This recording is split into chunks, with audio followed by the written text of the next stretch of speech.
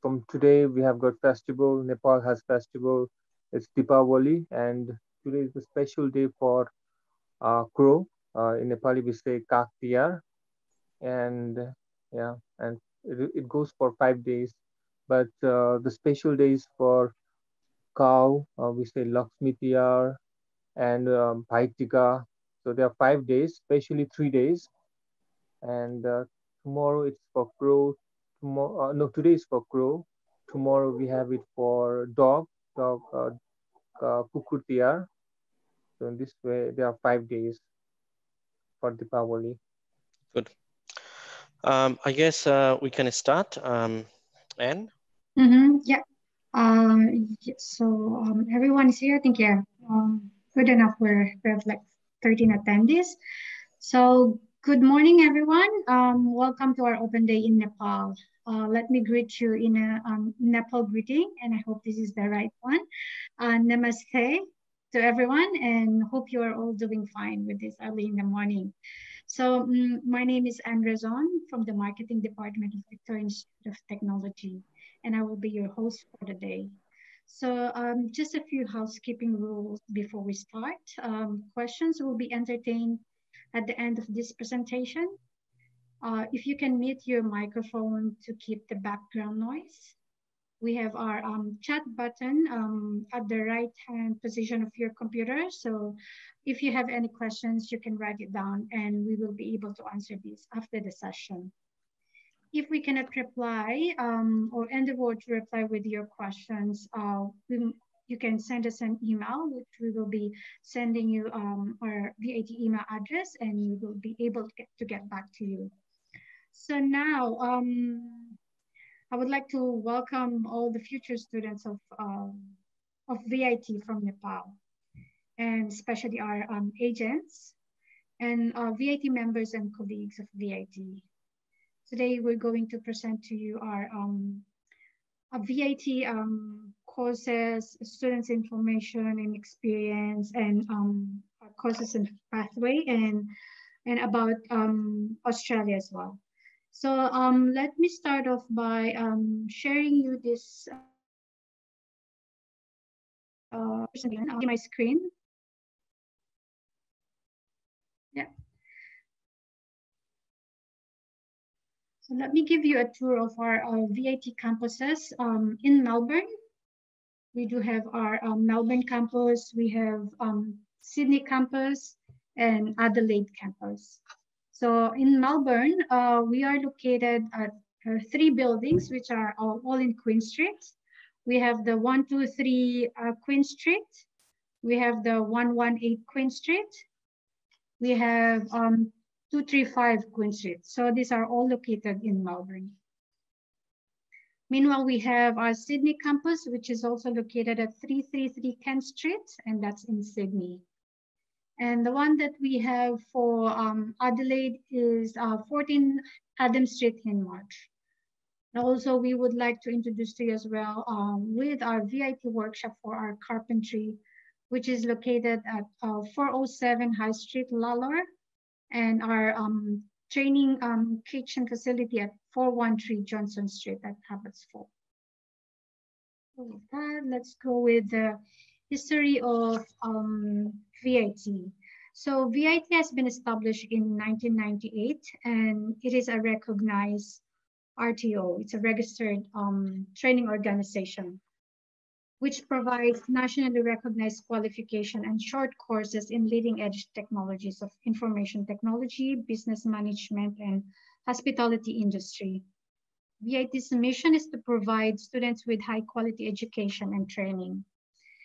And our vision is to VIT aims to create education network of excellence for lifelong learning, where people can go and achieve their their future dreams. So VIT started in 1998 as an IT training consultancy, and it attains the RTO status in 2000. So in 2004, we diversify in training to hospitality, business, and English. So in 2014, it attains the TEXA accreditation. So the history goes on up to this time. So it's, you can say, 22 years, VIT has a strong foundation. So these are the accreditation approval of VIT, which is TEXA, and this is for higher education.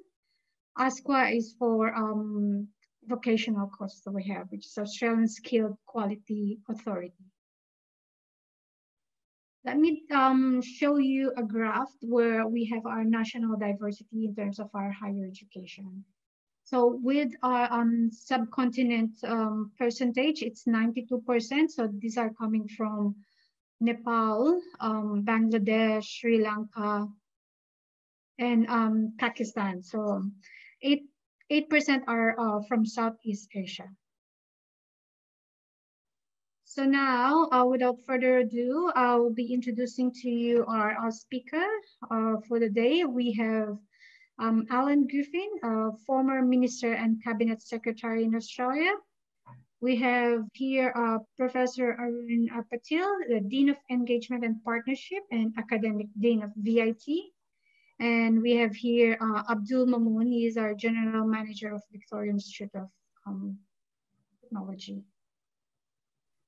Let's proceed with our program. So with our program today, we're going to tackle all these topics. So why Australia and COVID-19 responses of VIT, a student experience, courses and pathway internship, and VIT scholarships and fees.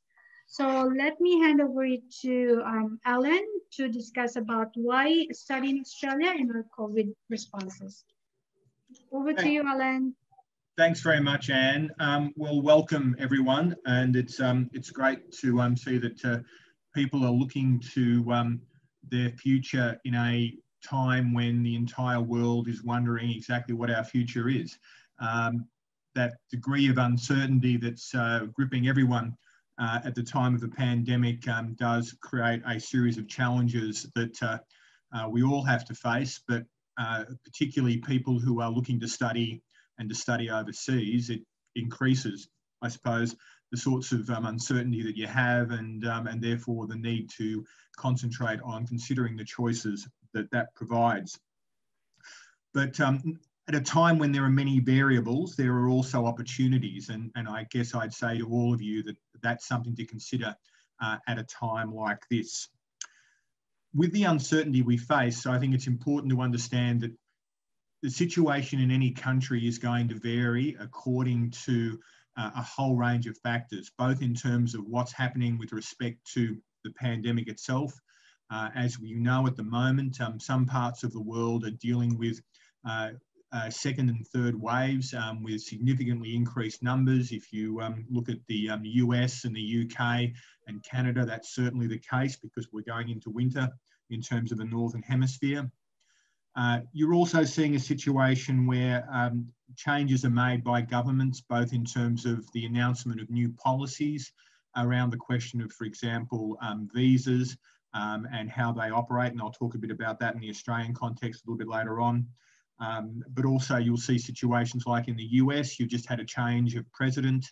On one hand, that's probably good news with respect to students who might be looking to travel to the US to study, because President-elect Biden and the Democrats are likely to be more sort of encouraging of students coming from overseas. But on the other side of that is the fact that it's almost certain that the Republicans have maintained control of the US Senate, which means that many of the measures that President Biden might seek to actually have endorsed may not be able to pass their Congress. So again, we then look, and I think it was mentioned earlier on, about the issue of vaccines and the hope that that's not far away. Again, in recent days, we've had announcements about prospects with vaccines going through third stage trials, which are very encouraging. But I think we've also got to remember that even if the vaccine which has currently been approved is approved in line with a strict regulatory standard, which is what will be happening, the situation is that it's going to take at least the first half of next year for that to be rolled out in a more general sense. When you look at the question about access in a whole range of countries, it's probably going to take even longer than that. So with every advance, there isn't necessarily an answer. There's just probably some more questions. And where that's important in the context of making a choice about where you study is exactly this. What we know from the pandemic is, frankly, if you don't control the virus will control you. And what we've seen is a situation where some countries who have looked to try and open up their borders and actually keep their economies open on the basis they want to avoid economic problems have actually had more severe economic problems than many of those who have taken a stricter approach. And that's important when you look at the question about what might happen down the track. So if I compare some of the countries that you'd be looking at with respect to potentially studying, normally we'd be looking at, say, the US, the UK and Canada. And I think there's a slide there, Anne? Yep. Okay, so if you can see that slide there, I've just got figures from as of the 12th of November, which gives you a comparison with these countries with respect to what's been the coronavirus impact on each of those countries. And of course, the United States is leading the way in a very bad way in terms of cases of nearly approaching 11 million, deaths of nearly 250,000, and so on down. United Kingdom, over 1.2 million cases and over 50,000 deaths. Canada, well below that, but still 277,000 cases and over 10,000 deaths. And then, as you can see with Australia, significantly lower again, with only just over 27,000 cases, less than 1,000 deaths. But I think what's really interesting is on the right-hand side, the cases per million, which gives you an idea about the level of infection in those countries. And that goes to the figure per million in population of what the actual level of coronavirus infection is within those countries. And as you can see, that goes from as high as 32,000 plus cases per million in the US, down through to just over 1,000 in Australia. The reason why I think that's really important is for a couple of things. One, the general issue of safety within each of those countries. The bottom line is that's something that anyone should be concerned about in terms of if they're looking to go to a country. But it's also important in the context of actually the likelihood of their education systems returning to normal, and also as well the issue of around the question of economic recovery and therefore employment possibilities within those particular countries. And I think what that points to is that if your starting point is where are we up to in the context of coronavirus, Australia is in a much better position than the other countries that we're looking at on this slide. And I think that's something that needs to be considered. If a vaccine becomes available soon, it will hopefully have an impact right across the world. But whatever impact it has, again, in Australia, we're starting from a better base position, and that's likely to lead to better outcomes within Australia. And that's something I think people should really take into account with respect to their future. An issue which flows on from that, I guess, is for many students or many potential students is, with borders closed, when can you actually come? Now, it's true to say that Australia is taking a very strict view with respect to coronavirus. And so the question will be is, when can you come? The odds are it will not be until later in 2021, possibly in the second semester, but quite often it's likely to be later in the year. But again, if things go well in terms of the vaccine, that could in fact move things forward a bit. The other point, I guess, in terms of where we're up to in Australia at the moment is the Australian government has recognised the need to try and address the circumstances around international students. And they've done that through some changes they've made with respect to visas. One of the main points they've done there is that study that's undertaken online will be allowed once a visa has been granted, and that will also assist in qualifying for post-qualification work rights. So even though you might do 1 or even 2 semesters at home in Nepal before you come to Australia, that time will be taken as qualifying you with respect to post-qualification work rights. It provides you with an opportunity to actually move well down the path of gaining your Australian qualification while in a situation where you can save quite a bit of money in terms of fees and also in terms of living costs by undertaking that study while you're at home. One of the issues that often comes up in that space is the issue of online learning.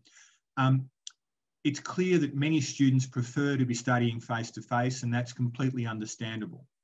And in these circumstances, online learning, I'm afraid, has to be something that people consider. And certainly in coming to Australia, it's something that many students will need to do initially.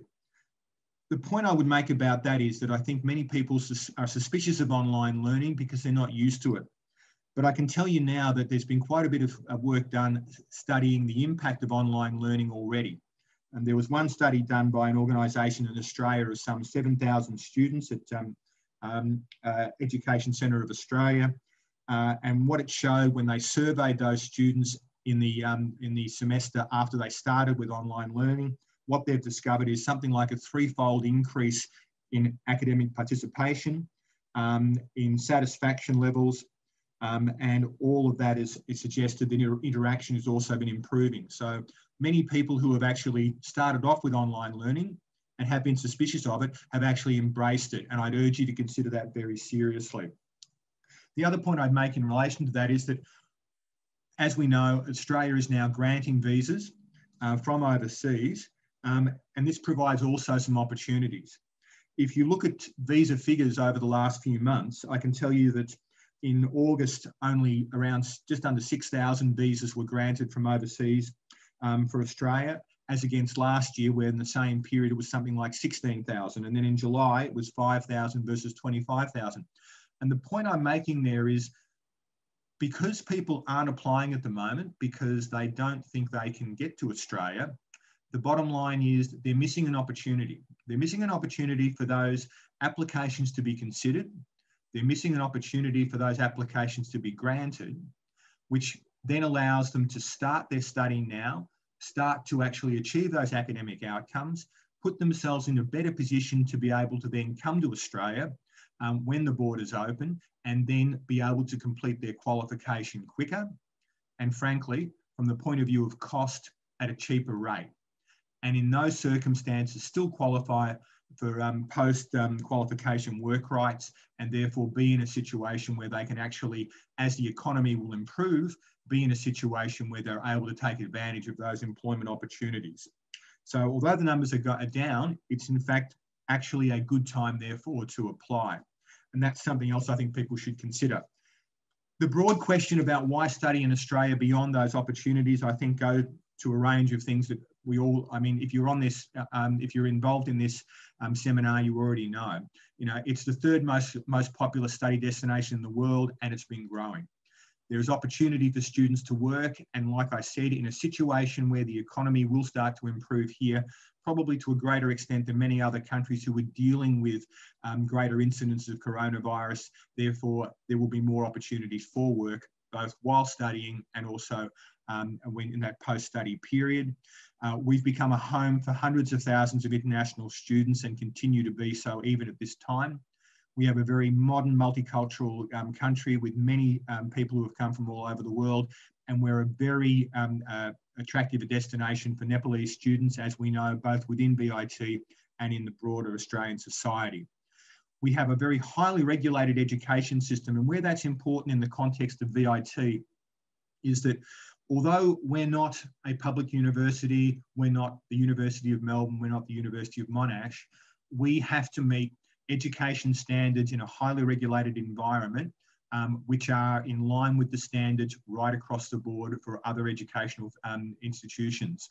So when you receive study and assessment through VIT, it's the same levels of study and assessment that you're seeing at other institutions in Australia.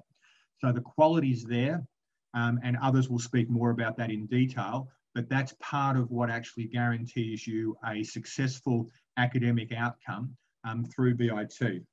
So a difficult time where you've got to make difficult choices, but it's a time where there are actually opportunities And those opportunities are there if you're prepared to consider them and if you're prepared to embrace them. And I would urge you to consider those questions very seriously. I'd urge you to consider Australia and VIT as a location where you can have the opportunities that you deserve to be all that you can be. Thank you.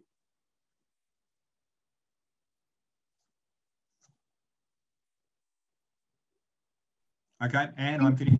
Yeah, thank you, Alan, for those wonderful information and informative data that you have shared for us with our agents and our students.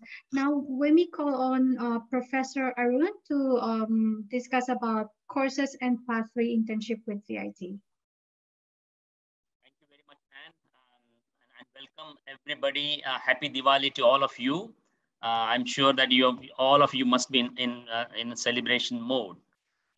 Anyway, I will be talking about the VIT's key features in terms of our programs, our range of programs, diversity in our programs. The detail of these programs, Mamun will definitely cover in detail in his session. However, I would like to tell you that we have a range of programs right from say English language to master's level. So I would say that we cover broad range of Australian qualification framework programs. All our programs are highly recognized, okay, definitely, and they are very popular. So we have English language, we have VIT, vocational education and training programs, range of programs which are very attractive. And we also have higher education programs. In higher education, we have BITS, Bachelor of Information Technology and Systems undergraduate program. And we have also Master of Information Technology and Systems, which is MITS postgraduate, as well as we have MBA program, okay? And we have different modes, the program, some of our programs are online also. But if you're looking for onshore opportunity, face-to-face opportunity, yes, plenty of opportunity, as Alan mentioned. Even in spite of this challenging situation, you can start, anything which you choose for your career life, and you can start that program now. Now, why you should choose VIT? Because we have, as I said, we have diversity, definitely, but all our qualifications or programs, they're internationally recognized Australian qualification. We have also flexible learning with multiple intakes, and Mamun will talk more about that. There is opportunity for you to enhance your skills, and I would say the employability skills through projects, for example, Australian industry projects, and they are embedded, they are incorporated in our programs. I will talk more detail about how they are embedded and what exactly gain you will have through these specific programs. And we have continuous support. The other key feature is we have involvement or engagement of industry experts or real world experts who are internationally recognized in our programs, okay? It is possible that some of them, they will come and interact with you via webinars, for example, that is the arrangement. They may come face to face and they will interact with you, if you are on one of our campus, and also you may have access to talk to them, in a more engaged and interactive way. Okay, so that we have done, and that's why our programs are unique programs. The most important thing, Alan mentioned about that in this current challenging situation, and Alan spoke about online learning. Internationally, it has been proved, and I'll mention about some of the data, what it exactly showing.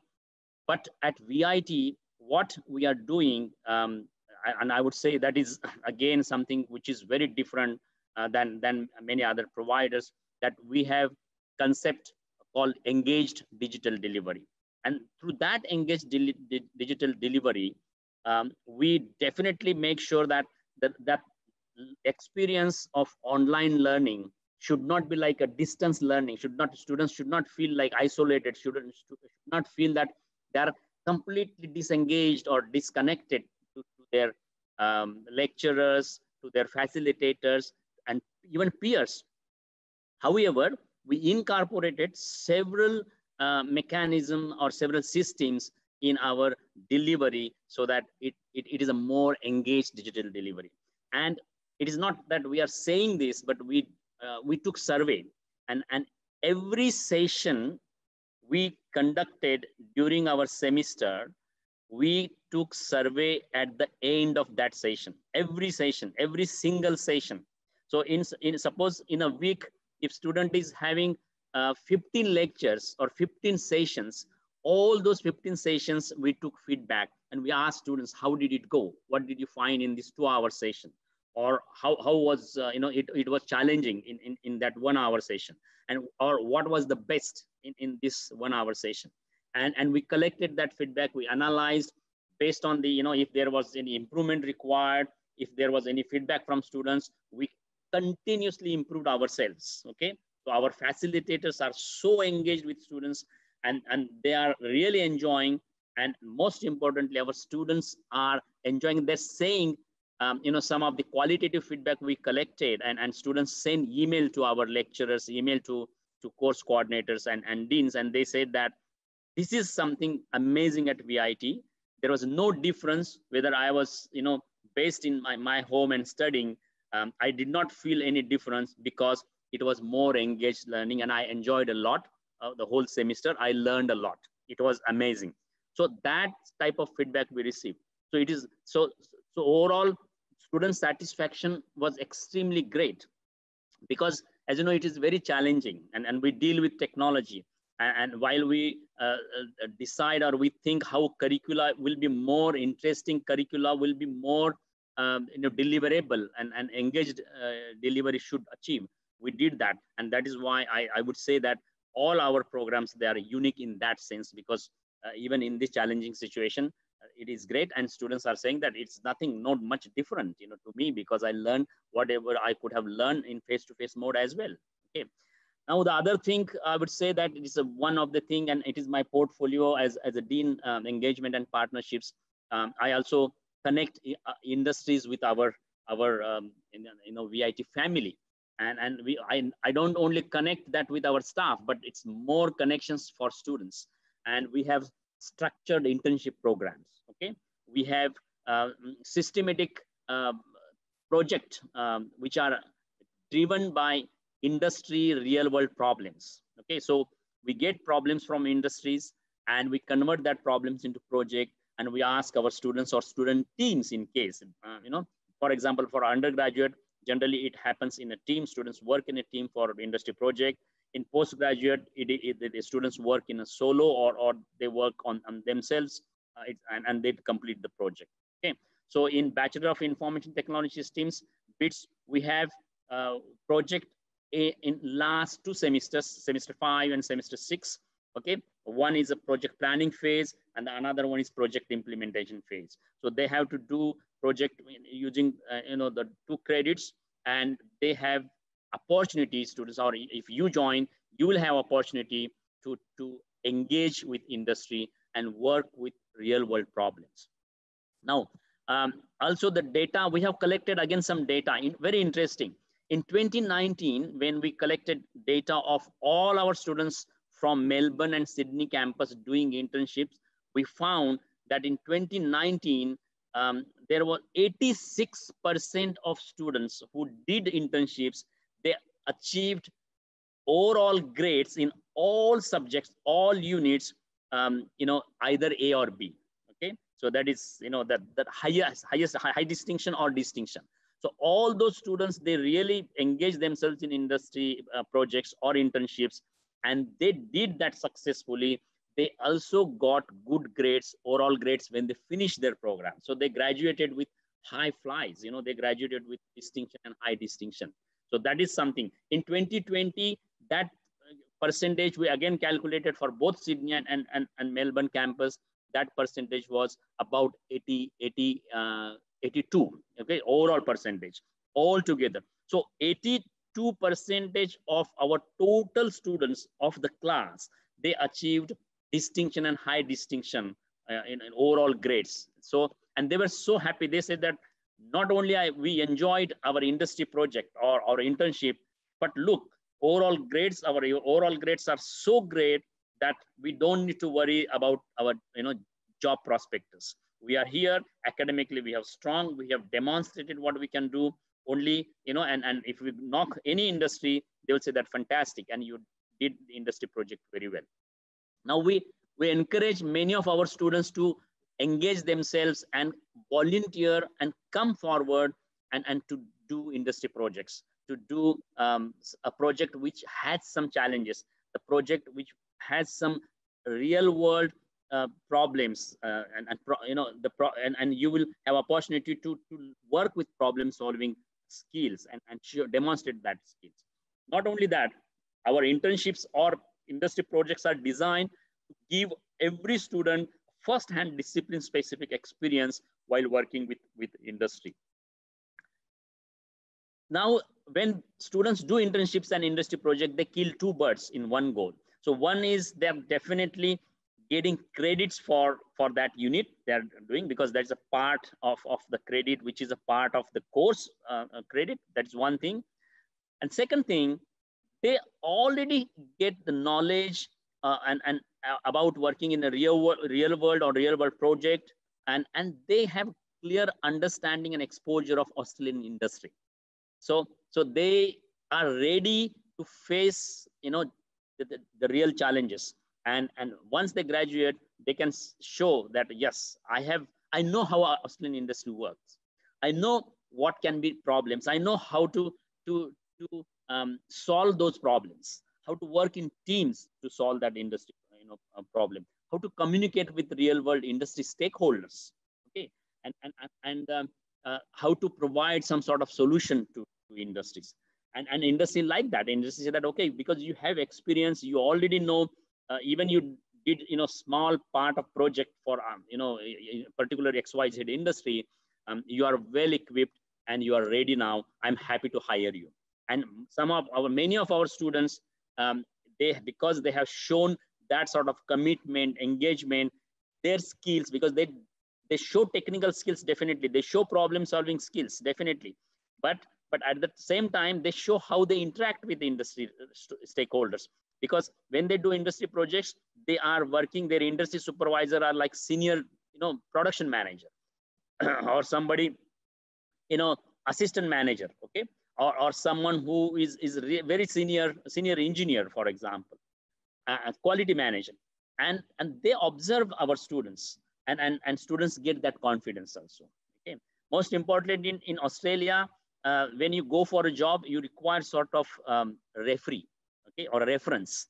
And many of our students, I always tell them, if you do good industry project, you have achieved something, request your industry supervisor that can I nominate you as my referee for a job interview. And industry people are very happy. They said, yeah, because you have done a fantastic job, I have great experience with you as a student, I'm happy to be your referee. And that adds to something to makes easy for them to get a job. Because if when somebody from industry telling other industry that I know this student, the student has done wonderful job, I know his or her communication and contribution, what else you need? Okay, that is the big tick for you. So I think I always encourage, we bring industry to our campus also. So you will have lots of opportunity if you are coming here on face-to-face mode to interact with industry. We have industry events. We have industry nights where industry people come. We have our student project exhibition where industry people come and they give feedback to students. How good is that? Students love that. Students say that, my God, this is senior manager from XYZ industry having 30 years of experience, and he is telling me or she is telling me, about my project and giving me feedback. I learned a lot. Okay, so that is how we provide lots of opportunity. So through this, we make sure that the student experience is always enhanced, always better.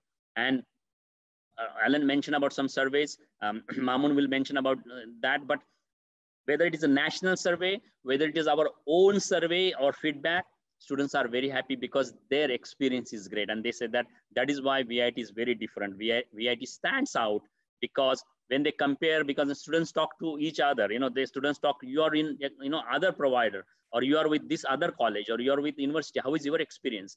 And they say that, no, this is fantastic. I'm being looked after. We have, we have student services, whole student services team, right from academic support to counselor support, so we have, if something is, student has some personal issues, we make sure that we will take care of student, we look after you, and our counselors will talk to you, and they will provide all sort of help, as and when you need it. So we are ready, and we are looking forward. We have, our own mechanism, we have our systems in place, and we make sure that right from the enrollment to the graduation, every stage students are, being looked after very well, and they were always monitored, and a support is provided, wherever possible, to the in the best possible way. Okay? So we are looking forward. I'm looking forward to seeing you here. Thank you. Thank you, Professor Arun, for sharing those wonderful information about our courses and pathway of internship. Indeed, with all the audience that we have now and participants with this program, everyone will be enrolling with VIT. Thank you for that. We may now call on Abdul Mamoon, who's going to discuss about VIT scholarship and fees. Over to you, Mamoon. Good afternoon. Thank you, everyone. Thank you, Alan and Arun, for putting a lot of good and positive notes and what is happening at VIT. Hello, everyone. Hello, Kapaile Kostesa. I hope you are Tiksa. I have learned a little bit of Nepalese, being traveling there a few times. Now, everyone, I will just cover some of the key things that we need to share with with our experience for our prospective students as well as the students. Let me share a presentation to go through this information. Thank you, everyone. I will just first of all, we'll talk about the courses that we offer. I guess for Nepal that we have seen in the past few years. So just going back to the topic that the students that we see from Nepal are more attracted to VIT's undergraduate course. And of course, the Masters of IT is the course that we see a lot of inquiries that we are also receiving. And recently at our MBA also, we see a lot of interaction and a lot of inquiries that we are receiving, because we have got many number of the specialization that we offer. Now, to start with the Bachelor of IT, it has two specialization to start with, and the specialization what we offer with the networking and application development, these are the very popular the specialization that are very much in demand, especially networking. Now, coming to our entry requirements for this program for English is overall IELTS, you need a 6 overall, no less than 5 or equivalent. So that's the English requirements, and of course the academics will be year 12. Now, coming to our Masters of IT, it has a 16 subject to actually fit for any discipline of the student want to do our Masters of IT course. Now, however, if student finish Bachelor of IT from their undergraduate course, we may be able to see the units, if they're matching with our foundation units for our Masters of IT, we'll be able to give them 4 subject credit transfer towards our programs, which means the student will be able to finish their program with finishing by 12 subjects with 2 years of duration. Now, coming to the English requirements for Masters of IT, English requirements for Masters of IT is IELTS 6.5 overall, no less than 6. That's the requirements for that. I just need to go back and talk about the specialization that I missed out. For Masters of IT, we have 3 specialization, starting with the software engineering, analytics, and architecture. We see because of the job demand, because of the PR pathway, we see many students are opting for software engineering that is actually very much in demand that we see in the recent past. Now, coming to our MBA,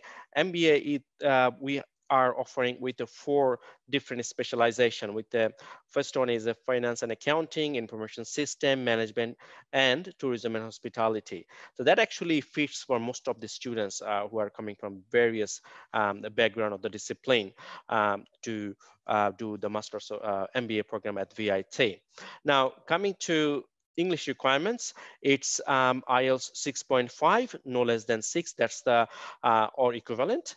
That's the English requirements. And as for academics, of course, we would require completed 5 years, undergraduate program. Now, in the talking about the GT guidelines, that's something we give in that's a really broader discussion. I would suggest to contact your the agency to get a clear picture, and you'll be able to see whether 3 years gap or 2 years gap, marriage percentage, and all the rest of it. You'll be able to get a clear picture once you contact our registered agency. So obviously, if you go to our website, there's a list of agencies who are working at the VIT by the country, and you can contact them to get details about our entry requirements in detail, as well as the GT guidelines. For example, your percentage, what we need, and the gap, and other related questions about our courses. I'm just going to the brief discussions, the initial discussions. Now, the main topic I will talk about is the fees and scholarships and other the key information that I always try to share with international students for at this time to decide and do some initial groundwork and do some research before you take a decision to study abroad.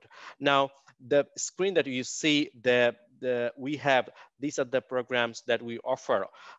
Yes, of course, we have many other programs in the vocational, but these are the programs that we offer for our offshore students, just to make sure there are visa possibility and more higher than applying for a vocational course. Now, what you see in Bachelor of IT is 8,500 fees per semester, Masters of IT 12,000, and MBA 12,000. That's actually our standard fees. That's the fees that per semester the student needs to pay. However, we are offering various scholarships. If you apply based on your academic, the merits or your academic standing, there is a committee, the VIT may be able to give you up to 100% scholarship, which means it could be, if you do Bachelor of IT, there will be waiver of almost $51,000 from your tuition fees. Now, as I said, if we apply, you need to apply first to assess your academic standing. Then we'll be able to tell what sort of scholarship that we could offer. Now, for example, if I go to the next slide, it shows that's the typical scholarship that we could offer. But as I said, depending on your score, VIT is currently offering regional founders scholarships that could be up to 100%. But we have still the 25% scholarship that we offer for our Bachelor of IT students, 35% for Masters of IT students, and 50% for MBA students. Now, the one condition that we need to make sure the students, you need to apply the first thing, and then we'll be able to assess your academic standing. Then we'll be able to offer you these fees. Now, the right-hand side, it actually shows you the fees in your currency. If I'm talking about the Nepalese rupees per semester, this is what it will cost.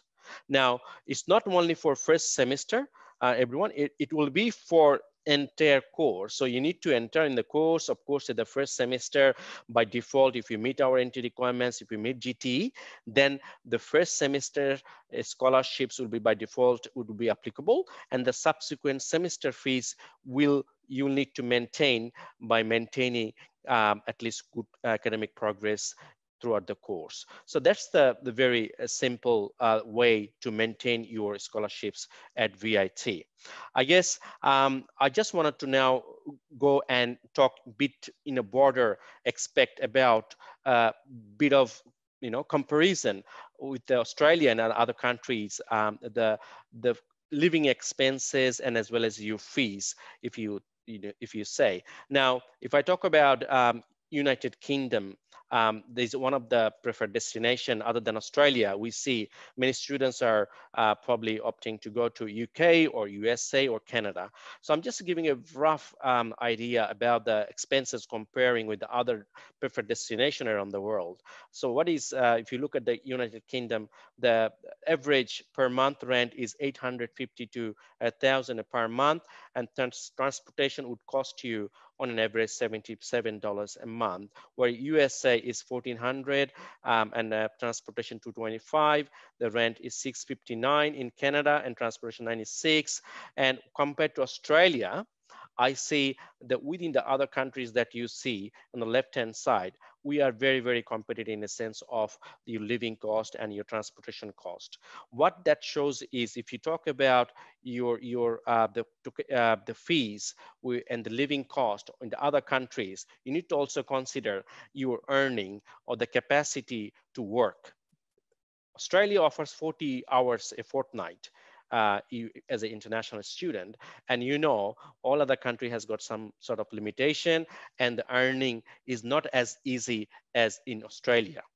And after the postgraduate, or when you get graduated, you have 485 visa option where you could get more than 2 years of work rights. So that is something a significant, you know, topic or thinking that you need to think through before you decide your destination. As Alan mentioned, if you talk about our current situation compared to the other country, our health system really managed well in terms of the COVID, which means the economy will come back very soon, which means the jobs and opportunity will be the fastest that any other country that we see if we compare the other preferred destination that are we compare, like UK, Canada, and USA. So other thing I just wanted to always talk about the students. When student comes to Australia, of course, there are thousands of agencies out there, but also what we do, we get excited in the initial stage. Oh, you know what? You know some of the university, you know some of the providers, they are out there, and you get fascinated by their name brand and looking at the images. It's a nice big facility where you have swimming pool, nice lake, and gym and all that. So student gets fascinated. I just wanted to give it just a rough obstacles students that face when they come to Australia, or before they come to Australia. What are the things that they need to actually consider before they decide to go abroad to study and spend their money and graduate and achieve their career goal. So a student gets anticipation is very high to come to a public university or good university. At that time, they see the fees, it looks reasonable. It could be $10,000 or $12,000. But what happens, students, once they physically come to Australia, the first thing they actually struggle to settle in is because of their homesickness, is because of their the settling in to get a rent, accommodation, job, transportation, and the culture about the teaching way of the method that we provide in Australia, because you come from a different culture to another different culture that actually it's really quite hard for students to actually understand and settle. And then what happens, this gives the students actually they lose an opportunity over time in terms of the cost and in terms of the time and money as well. We've seen that majority of the students, when they come to the Australia, the first semester they tend to fail more than 50% of the subject, which means if you do 4 subjects, you fail more. So that actually end up students, of course, the duration of the first semester when you come to Australia, you, of course, you put your time, and of course you have to pay your rent, food, transportation. And I have looked at the overall, the cost and the fees. On an average, a student actually spend about $15,000 in the first semester. And then what happens, students tend to change after that, because they see there's another provider out there which is a very competitive fees. And once they decide to change, the subjects they initially studied, obviously they're not going to get credit when they change over. So obviously they have to repeat those subjects and the time they have to put in again. So the reason for I'm discussing about these obstacles is because before you decide, before you go to your right institutions, you need to have a think through that the cost it will take to complete your degree.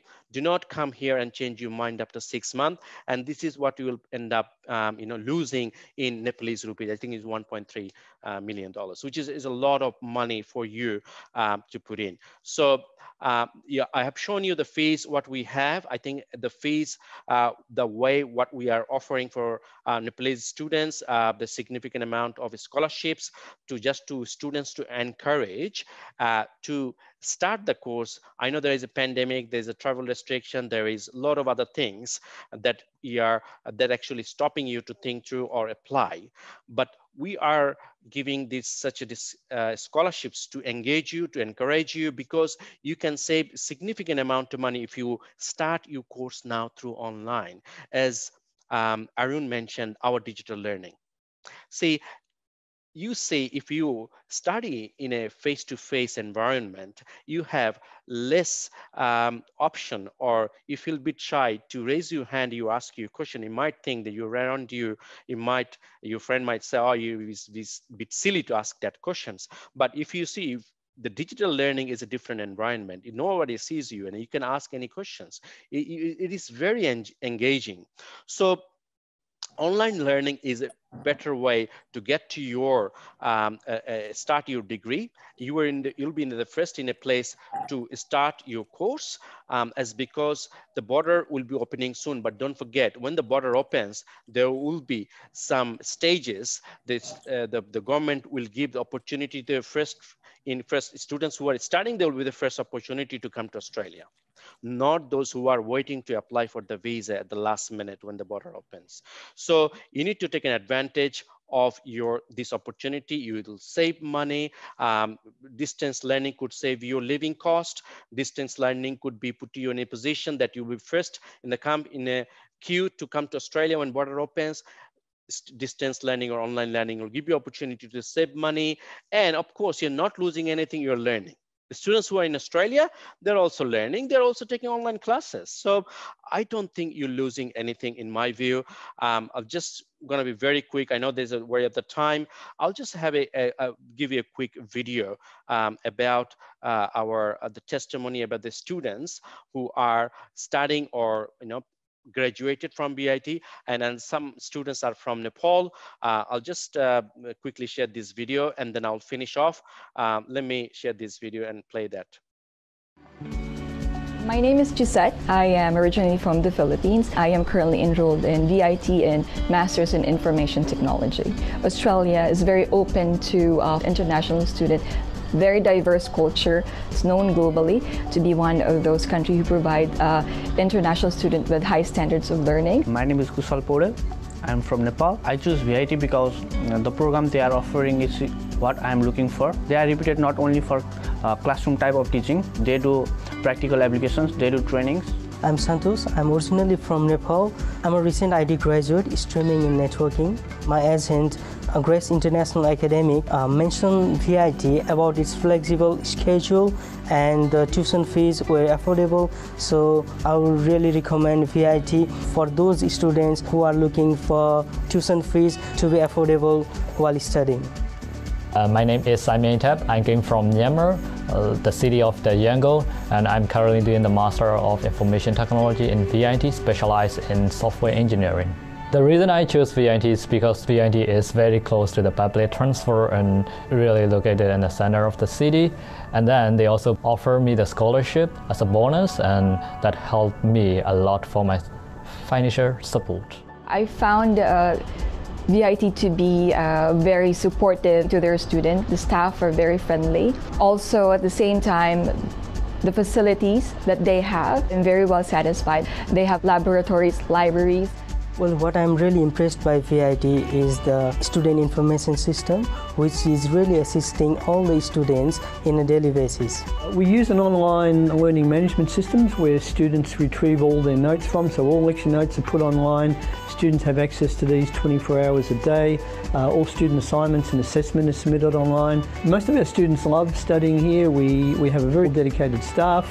We have lots of young, enthusiastic lecturers. They're at the forefront of technology. Now, we have been operating for about 20 years, and for those 20 years we have been training and teaching many corporate clients as well as individuals. We offer not only courses at a theoretical level, but we also offer internships, and we offer projects to build the students up to start learning how to research, how to do a number of things that they would normally do in the business world as IT professionals.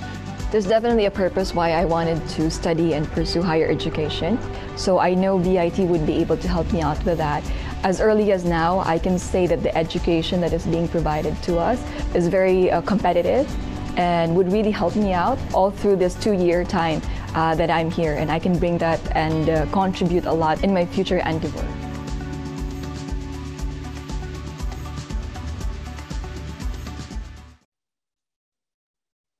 Thank you, everyone. Thank you, Anne, for listening. I think I took a bit longer time than usual, what I have allocated. So over to you, Anne, for Q&A. Yes, thank you, Mamoon. Before we go and push through with the Q&A, we have one testimonial from a current student.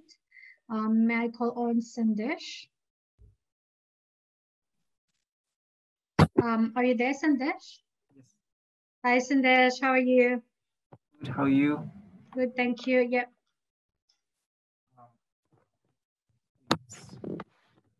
Hello, everyone. Namaste. My name is Sandesh, and I'm originally from Nepal. I'm the current student here in VIT, and I'm studying Bachelor of Information Technology, and I'm running in my 4th semester now. From this virtual session, I'll just like to share some of my experience so far with Victorian Institute of Technology. When I was in Nepal, I made a lot of researches about various universities, colleges, and lots of other providers to study my chosen course. Because being an international student, I understand that studying in overseas is the biggest decision itself. So upon considering the factors such as cost, quality education, flexible location, and reasonable price, I finally choose to study in VIT. And until now, I'm very happy about my decision. So I like to share some of my experience which I felt studying in VIT. I've always received proper guidance from my tutors, and especially the student services whenever required. The tutors here in VIT, most of them are from industry. So here in VIT, we'll not only get the bookish knowledge, but we'll also be focused on the practical learning. And what I have felt is those practical learning helps us a lot in future to get into the workforce. Right now, when we have been doing the online classes, what I have realized is these online classes is even more effective than the face-to-face classes. As Mr. Mamoon told earlier, I'm also one of the students who was a bit shy and, who feel a bit hesitant to ask the question in the class. But here in online learning, what we can do is we can simply, put our question through the chat, raise our hands, and we can just simply email the lecturers, and the reply is too quick. After every session, we get a feedback session where we can say like what we like about the session, what we don't like about the session, and lots of it. And most importantly, there are the students from lots of nationalities from where we can get to learn a lot. I have the classmates from Sri Lanka, some of them are from Philippines, and most of them are from Nepal, some of them are from India. And it's a multicultural environment, and it feels like a home. You will never feel like the homesick or something like that, because once you enter to the VIT family, then you'll always be supported. Apart from the academic support, there are lots of other support. What I have felt is especially the student support facility here in VIT, it's too big. Here recently in the pandemic time, I've been getting lots of calls every week. They're asking me about my mental health, my personal problem. Even if it's not their concern, they're asking me just to check if I'm okay with everything, if I'm okay with my learning, if I'm okay with my lecturers, if I'm okay with my assignments, and many things. And just to let you know, during this pandemic period, when it was hard for me to collect my tuition fee, and of course the case is similar with lots of other students, they asked me like if I need any support, and like I express my problem. Okay, this is my problem. I'm not being able to, like arrange all the fees and not being able to get the money from my home country too, because the banks were closed. And I received this scholarship equivalent to the Nepalese rupees almost 80 to 90,000. And it's not only me, there are like lots of our Nepalese friends who have been receiving this scholarship and being able to maintain their enrollment in Victorian Institute.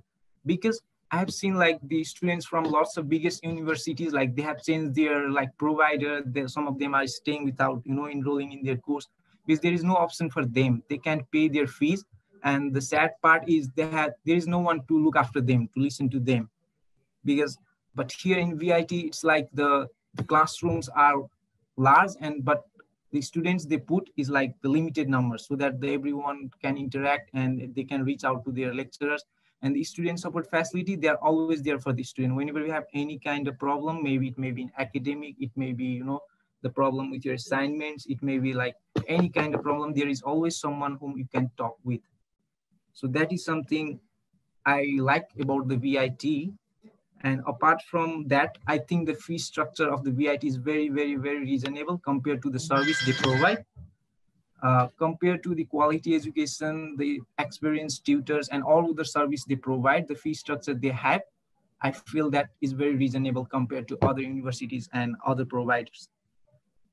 And to move on, what I have felt is the VIT, mostly there are lots of Nepalese students, and the teaching method of the VIT is not only limited to the bookish knowledge. So we can have lots of our Nepalese friends, and somehow the learning is somehow like it's relatable with our home country, so that we don't feel like we are completely in the new old or new environment, and we don't feel any academic difficulties.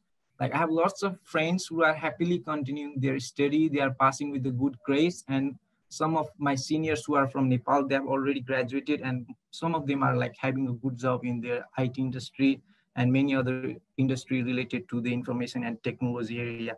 So what I think is, if you are like looking further to study overseas, especially if you are looking for the career in the information and technology, and you are worried about your choice, like as I mentioned earlier, like studying overseas is the biggest decision itself, I can ensure that VIT is definitely the good option compared to the if you look into the factors such as the education quality, experienced tutors from the industry itself, so that they have got the experience and they can tell their student like what you need to be prepared of to get into the industry, like what kind of interview will be there in future when you want to get into the industry or something like that. And even the fee structure is low. So I think that if you are looking for the career in the IT and if you want to study overseas, then VIT is definitely the good option.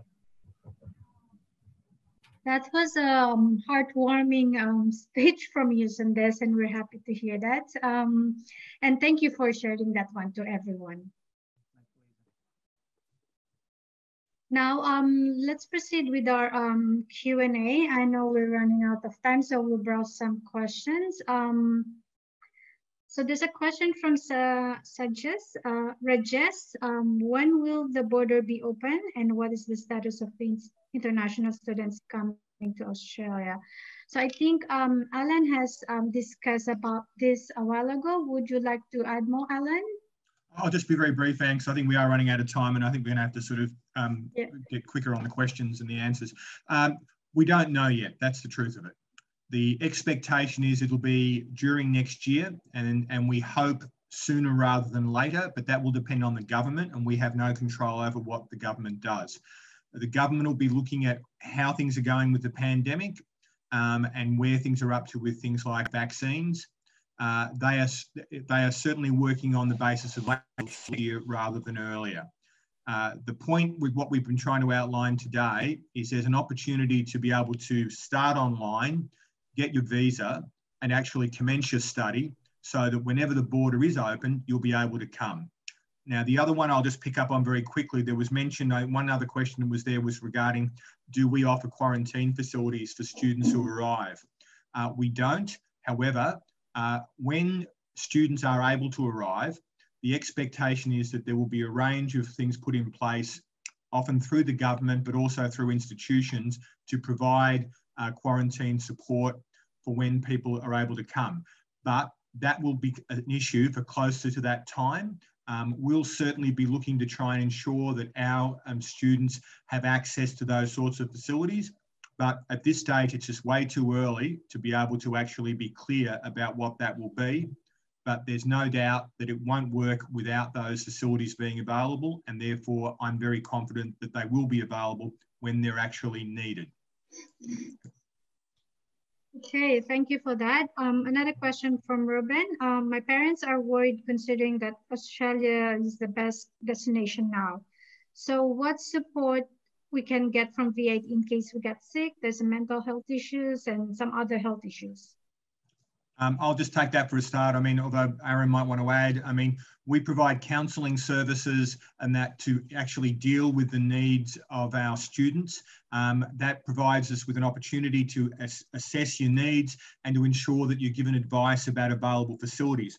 But also remember, as a student who is an international student in Australia, you are required in order to be able to enter to Australia to actually have health insurance, which provides you with access to doctors, access to hospitals, and access to most of the services that you might need. And you are required to have that insurance in order to ensure that those services are available to you before you arrive in Australia, and you are required to have that insurance throughout your time in Australia. Question from Arjun. Could you please let me know about the days, probably classes days with VIT? So that I can check. Each individual program timetable and semester timetable is different. So it depends on which semester you're doing and which course or which program you are doing and what level. But I think I would say that, we have teaching and learning and activities almost, ranging from Monday to Saturday, but scattered, okay?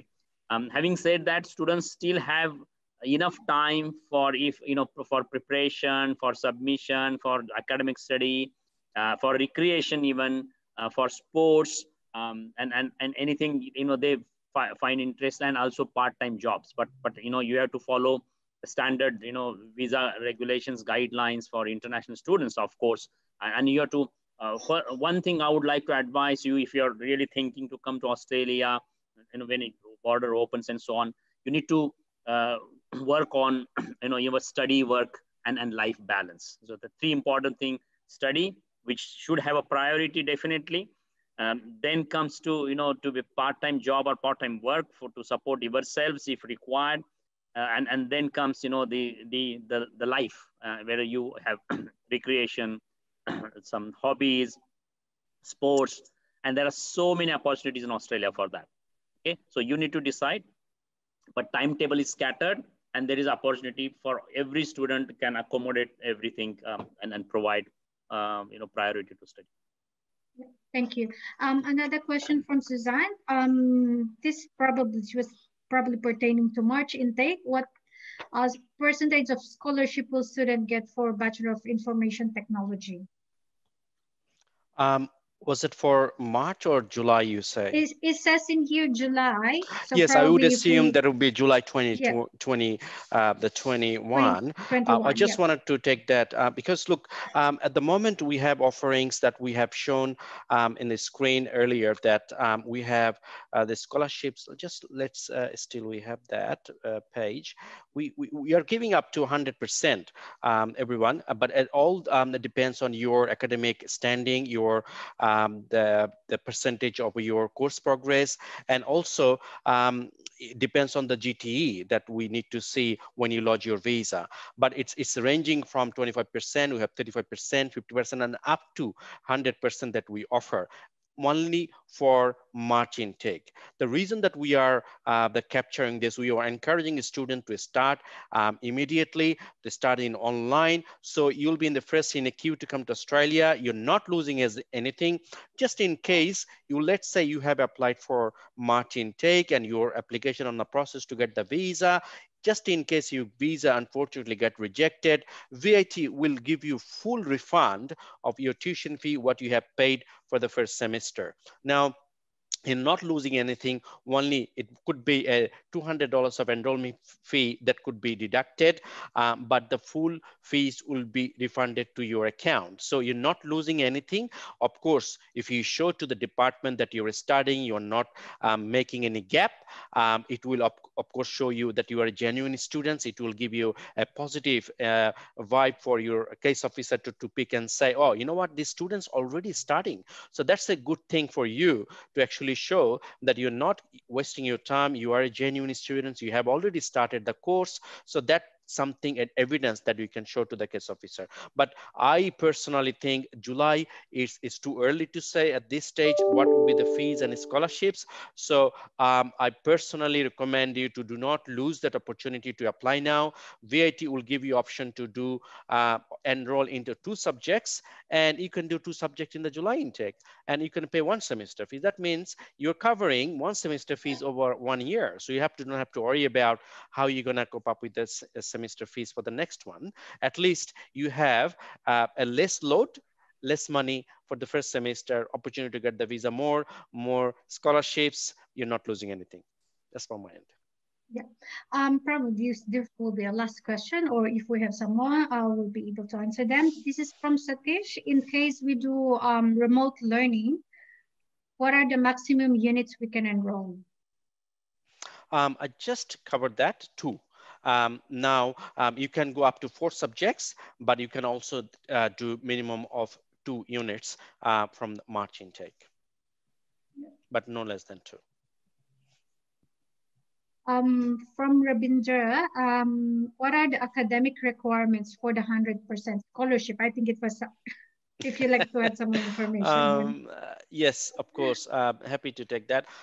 Look, 100%, as I said, we will be looking at, this is a founders regional, very generous scholarships. At Shandesh, one of our students mentioned that VIT has given during this pandemic over $1 million to almost 1,100 VIT students to reduce their fees by giving scholarships. And as for this upcoming intake, VIT's the CEO, the founder, would consider a student academic score. For example, we have got 500 applications from Nepal, and we will see who is the highest scoring student, and we'll have a committee, and committee will decide who will be the actually top scorer. Possibly the top scorer will get that 100%, and followed by the other scholarship that I mentioned, 25%, 35%, and 50% is available for other students. So we need to see the application. So you need to apply, and then we'll be able to get back and confirm that. Thank you. It's just, Mamu, would you like to address this again? I got a 15% scholarship from my offer, and I'm applying for March. So would I get the 25%? Very tricky question. I'm not sure which intake you have enrolled and got your offer. If you already comments, I think there will be no chance to change it back or make it 15% to 25%.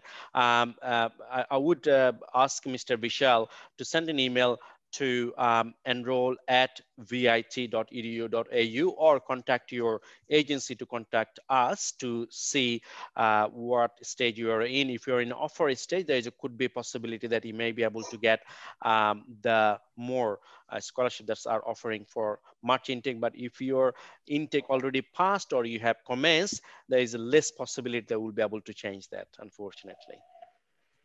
There won't be any questions on our chat box, and we're running out of time. So I hope everyone has learned and gathered information about VIT and its courses. And we hope to see everyone in Australia. So thank you for your time, Nepali. And you can reach us from our website, which is www.vit.edu.au. And from our social media page, which we have a Facebook, Instagram, TikTok. And for more information, you can send us an email at enrolled@vit.edu.au. Thank you for coming, everyone.